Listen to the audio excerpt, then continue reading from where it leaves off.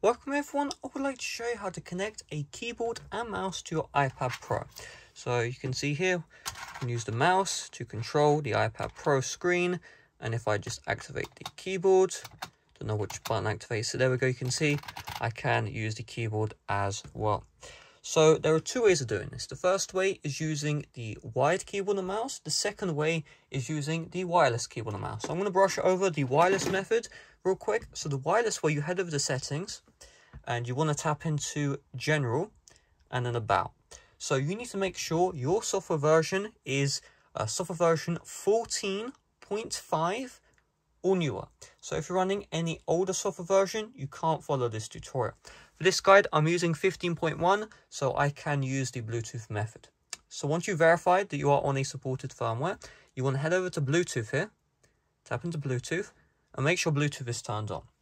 Then on your keyboard or on your mouse, you just want to place that keyboard and mouse into pairing mode. So if you don't know how to do that, search up your model of keyboard or your model of mouse and then how to place it into pairing mode, as there's like 1,000 keyboards, 1,000 mices, so I can't really make a dedicated video on that. And then once it's in pairing mode, on the other devices, you should see your keyboard or your mouse. Tap into it, there'll be an option to pair, tap on pair, and you'll be good to go. That is the wireless way, all about the wired way. So what you're going to do is I'm going to move my keyboard out of the way so I have a bit of room here, because my keyboard is quite large. So you can see my mouse is a USB type A mouse. So you can see this is the cable right here. And you can't plug that in directly into the iPad Pro. Even with the Magic Keyboard accessory, it's still USB-C, you can't plug it in. If you're in a situation where you have a USB type C cable, you can plug that in directly, just keep that in mind. But I have USB type A, so all I've got is an adapter which converts the USB type A into USB type C.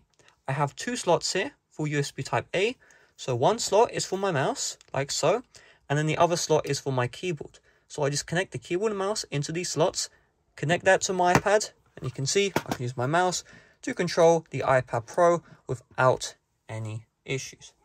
So that's all there is to it. Thanks for watching. See you guys later. Bye bye.